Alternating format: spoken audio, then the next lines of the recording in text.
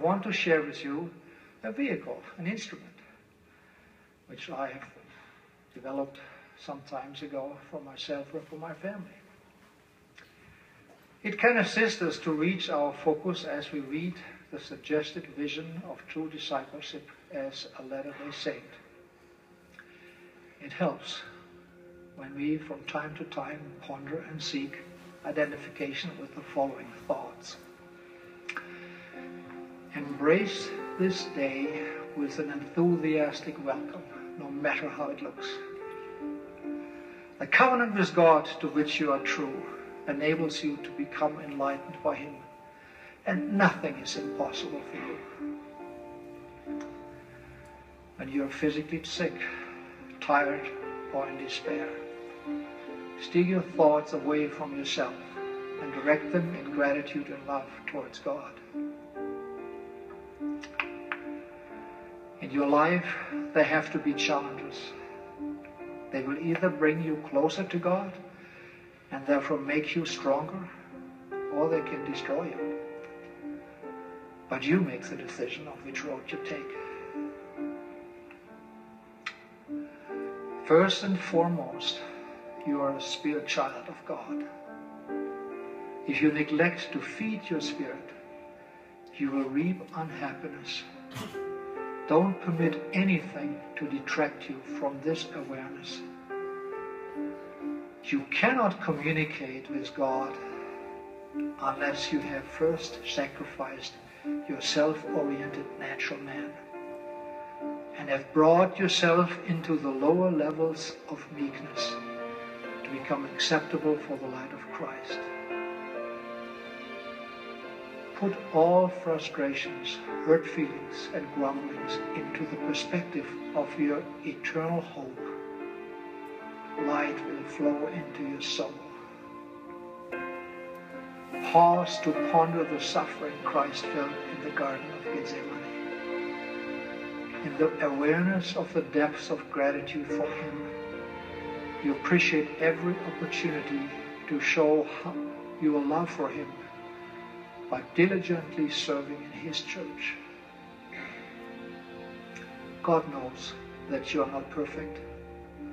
As you suffer about your imperfections, He will give you comfort and suggestions where to improve. God knows better than you what you need. He always attempts to speak to you. Listen and follow the uncomfortable suggestions that He makes to us, and everything will fall into its place. Avoid any fear like your worst enemy.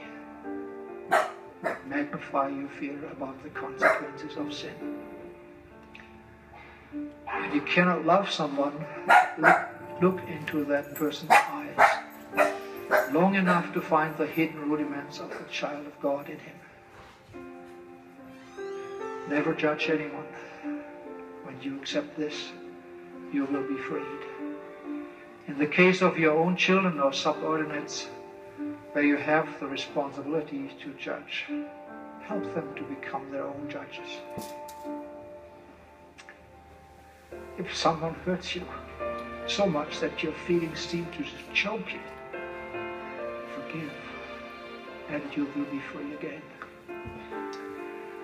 Avoid at all costs any pessimistic, negative, or criticizing thoughts. If you cannot cut them out, they will do you harm. On the road towards salvation, let questions arise, but never doubts. If something is wrong, God will give you clarity, but never doubts. Avoid rush and haste and uncontrolled words. Divine light develops in places of peace and quiet.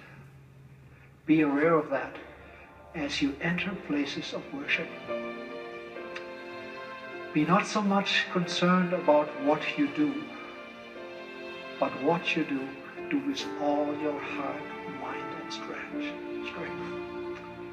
In thoroughness is satisfaction. You want to be good and to do good?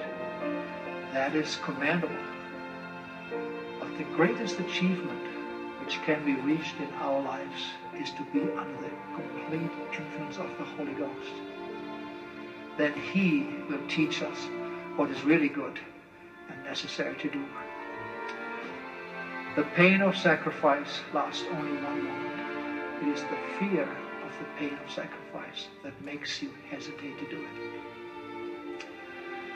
Be grateful for every opportunity to serve.